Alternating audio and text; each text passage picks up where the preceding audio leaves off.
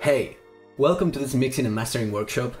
And if you are the type of person that is tired of countless YouTube tutorials that lead you nowhere, that some of them confuse you even more, then this is the place to be. I'm Sergio, aka Kizaron. This is the first in the series of 4 videos in which I'm going to teach you the specific techniques that me and other producers use to sound professional. And in order to learn to do this, we need to cut through the noise, cut through the confusion, everything that is around online. We need to go to the specific foundations that will, again, allow us to get to sound like the pros. Back when I started producing, my music sounded like garbage.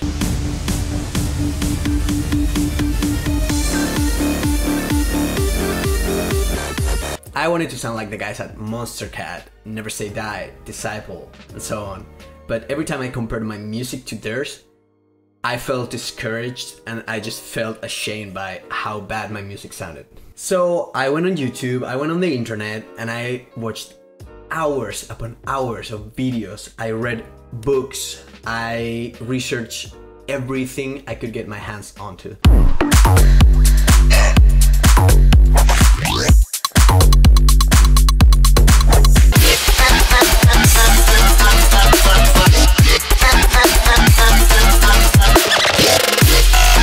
And eventually I got to just a handful of specific techniques that I distilled from all those thousands of hours. And I got those few techniques that are the foundations of mixing and mastering properly and make your tracks sound amazing. So in this first video, we are gonna be talking about the 3D soundscape. And you're probably thinking, what does 3D have to do with music? Well, it has to do a lot. Because in mixing, one of the things we're trying to do is to create a space that the listener then is gonna feel absorbed into, okay?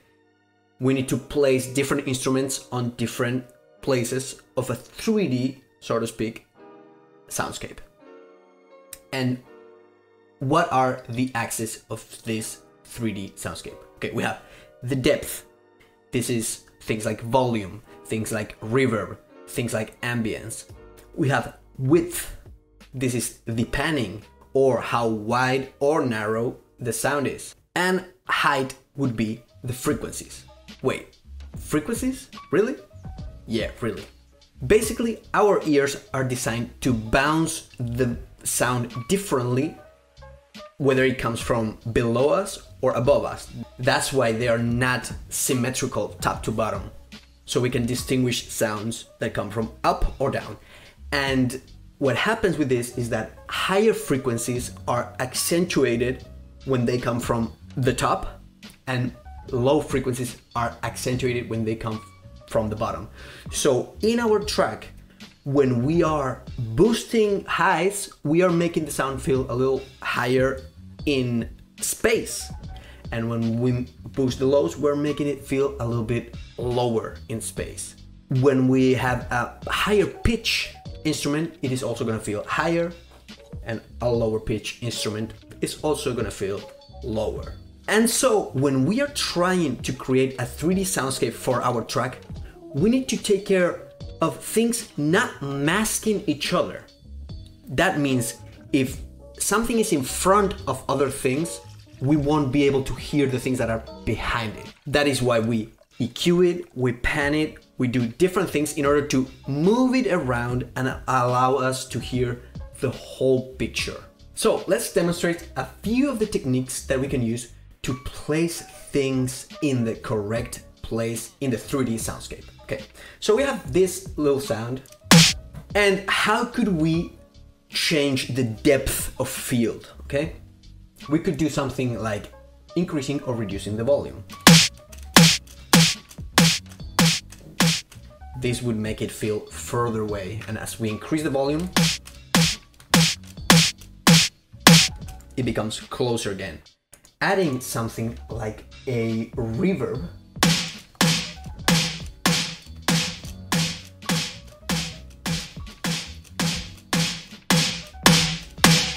the reverb changes completely the character of the room our sound is placed in, and it can make the room feel longer in depth or shorter in depth, and it can also make things sound wider or more narrow. So yeah, let's get to that. Let's see how we can change sounds in their width axis, okay?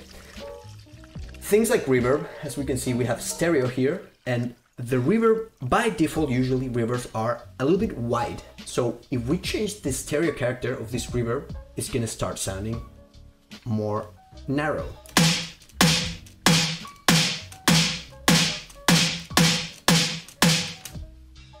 Okay? We have things like the has effect.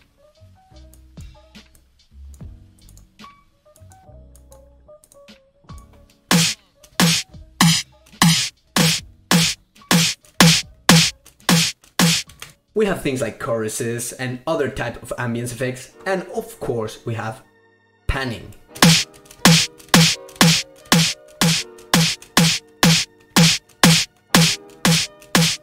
Okay, and what about the height? Well, height is a little bit trickier. To change something in the height axis, we would have to either increase or decrease the pitch,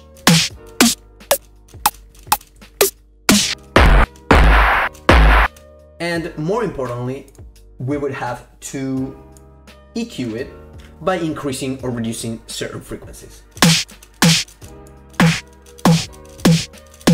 That would sound more buried under.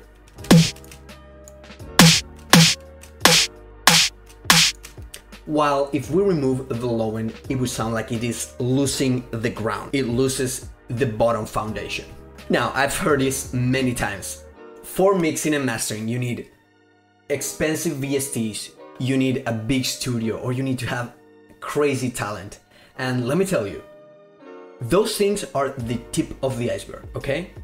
Of course, those things help, but they're a 10% of the equation. 90% of the iceberg is the foundations that we are learning in this very workshop, okay? And in the next episode, we're gonna talk about something very important, which is referencing, okay? So keep it in mind, referencing, very important. Next video, we're gonna talk about it thoroughly. If you like this video, I have a PDF with 30 mixing and mastering tips that you're probably gonna love, and it's gonna be down in the description and in the comments somewhere. Download it and read it all. It's gonna be full of tips that you're gonna love.